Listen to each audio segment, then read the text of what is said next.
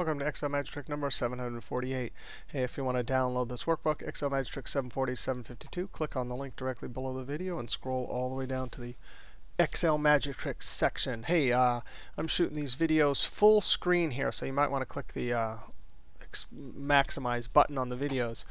Hey, here's our situation. We have some dates and some events, either yes or no, and we need to count all of the days on the weekend where we don't have an event. So in essence, it's two criteria. It's either Saturday or Sunday, and it's no. So we can see there's a count of 1 here, 2, 3, etc. Now we're going to start with a vertical array, and then we'll do a horizontal array, and we'll run into a complication. And then we'll also look at how to do it for days other than Saturday and Sunday. Now the first trick here is we're going to have to get inside of our formula, if we're counting a string of Monday, Tuesday, Wednesday, Thursday, and then we're going to have to say, is it Saturday and Sunday? So the way we're going to do that is we're actually going to start with the indirect function. The indirect function can take a reference that is text and convert it to an actual reference. And the way we're going to do this is we're going to say, hey, take this and then join symbol, Shift 7, ampersand, in text, colon, end double quote, and then join the last cell there in our date range. Now what this does is if you highlight this and hit the F9 key, it creates what? A text string. Well, sure, anytime you concatenate using the join symbol, it creates text. But what is it doing here? It's creating this number to this number. Well, these are dates. These are serial numbers. So that's the serial number for that. That's the serial number for that other one. But what we'd like is to have that as a reference and then use the row function. And the row function will be able to extract from these two bookend numbers all of the serial numbers for the date. I'm going to Control Z. Row function will do that just fine. Row function says, hey, give me the row.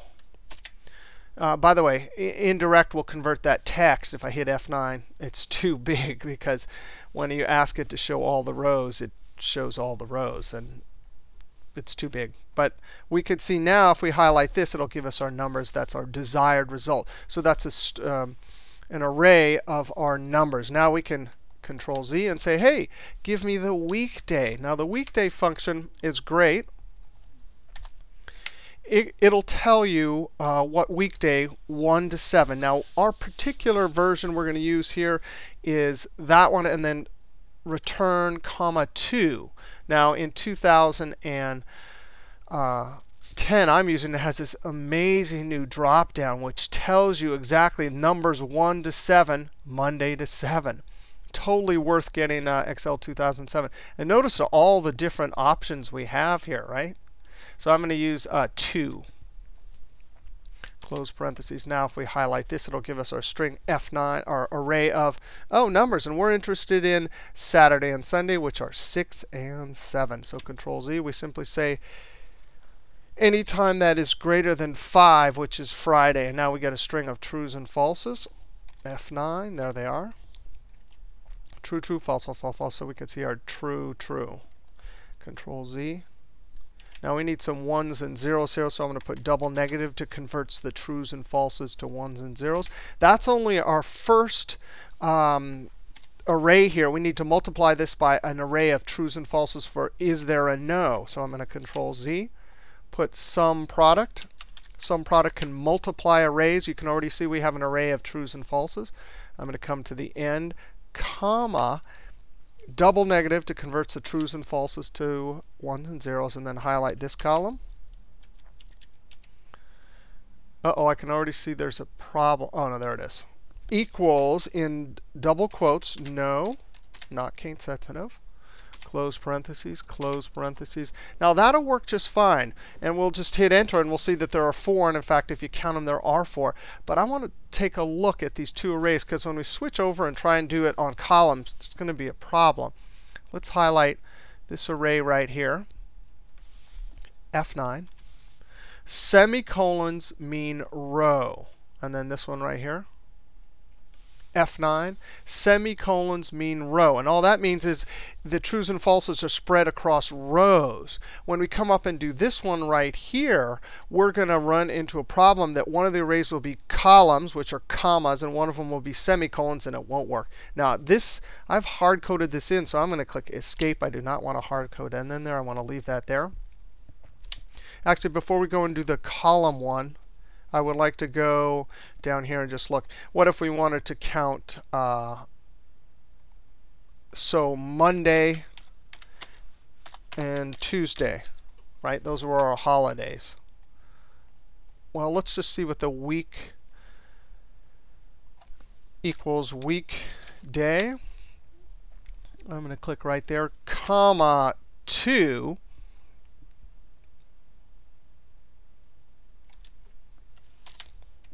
And you can just see it delivers a 1, 2, whatever. Oh, well, wait a second. Monday, Tuesday, that means we could just have to switch this formula less than 3, right? Or whatever.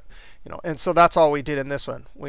Now we're counting the number of times we have no events scheduled on Monday and Tuesday. And so the answer is 2. And if you count through them, it's true. Now remember, the nice thing about this new weekday is that in 2010, just amazing. Now let's come up here. I'm going to try and do this quickly. Row, indirect, and then this. Ampersand, double quote, colon. And then I'm going to click there and control end arrow to get all the way to the end and then scroll back. So I have all of my serial numbers. I need to then wrap this in weekday, comma 2. And then I need to say SUMPRODUCT. And I'm going to do this one here. Anytime that is equal to no, I need to come over here and put a double negative. All right, so now I have almost my 2 trues and falses, and we'll see the problem that we have here. This one was greater than 5, because 5 is Friday. All right, so we have our 2 strings right there and right there. And if we highlight these, notice this thing is looking across columns. So when we hit F9, we have commas. I'm going to undo that because I don't want to hard code this. Control Z. And when I come over here and highlight this one and hit F9, those are semicolons. Now semicolons, and which are rows, and commas, which are columns, can be multiplied. In general, you have to do multiplication simple and use Control Shift Enter, not SUMPRODUCT. But Control Z, we don't want that because it will give us totally the wrong answer. Because when you multiply arrays that are not the same dimension, it's a whole nother thing. It's not just multiplying single cell times single cell and adding. So no problem. We need to come in here. These are all F9. The semicolons, let's just convert these to rows. Control Z using the transpose. So on the inside here, the thing that's causing it is the row function. So right there, if we just F9, you could see, oh yeah, those are the semicolons. So Control Z to undo it, transpose. Now one thing about transpose is you have to use Control Shift Enter. It's a good lesson about SUMPRODUCT. If you put something inside of SUMPRODUCT, even though that argument right there can handle array, it's only if it's directly in that argument. This is trumping that. This requires Control Shift Enter. So now if we Control Shift Enter, which I'm not even going to do, once you have a formula that has to have Control Shift Enter, I'm not going to use SUMPRODUCT. I'm going to use sum and then Control Shift Enter. And that's totally wrong. There's not 14 there. What do we do there? Oh yeah. When we switch over to sum, we need to go like this, get rid of all that, and we got to do formal array multiplying here. We're going to take that array, and we don't need the double negatives because these are trues and falses, right? Right here, F9. And so are the other ones for that matter, Control Z. But once you multiply, you're doing an operation. And any operation, whether double negative or multiplying 1 or actual multiplying 2 arrays, we'll go ahead and convert the trues and falses to 1s and 0s. Control Shift Enter. And we have the same data set as we do here. So there you go, how to count weekends that don't have events scheduled, whether in columns, rows, or whether you have Saturday, Sunday, Monday, Tuesday, or whatever. All right, see you next trick.